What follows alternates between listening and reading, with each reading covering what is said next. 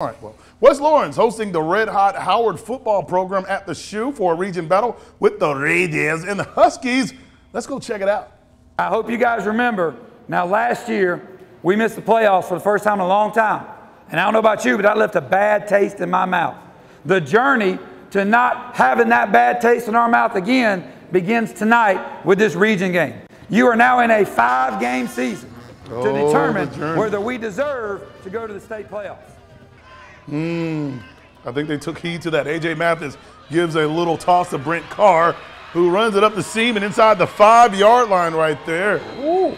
Before he is nailed on sideline, the same combination, but this is coming back on a flag pick violation, I believe, right there. Yeah. So we're going to have to have a do-over. Shante Burney, he finishes the drive, and he punches it in for 6, and then the Raiders are on top.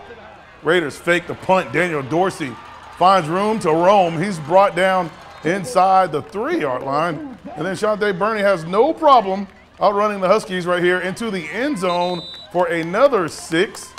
Looking good. Now, A.J. Mathis, he had 200 throwing yards in the first half. This one, a Brent Carr right here. And it's all Raiders in this one, 22-0 in the first half.